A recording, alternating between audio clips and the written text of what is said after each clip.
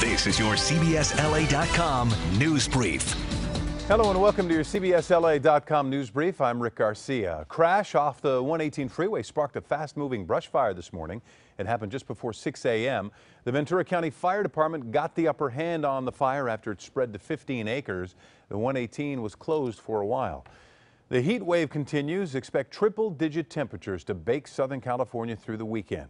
If you're headed to the beaches, beware of large groups of stingrays enjoying the warm water. A major development in the fight to clean up the damage from the Exide recycling plant contamination in Vernon.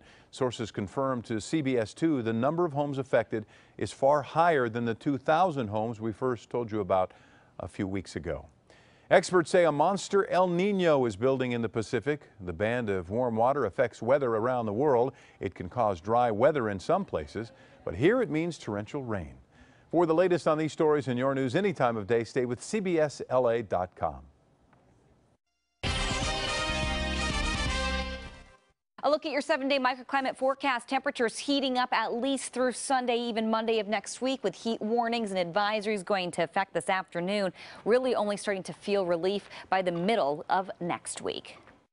That's your CBSLA.com news brief. Remember, we're always on. Click Listen Live on our webpage to hear KNX News Radio and our other stations live anywhere you are.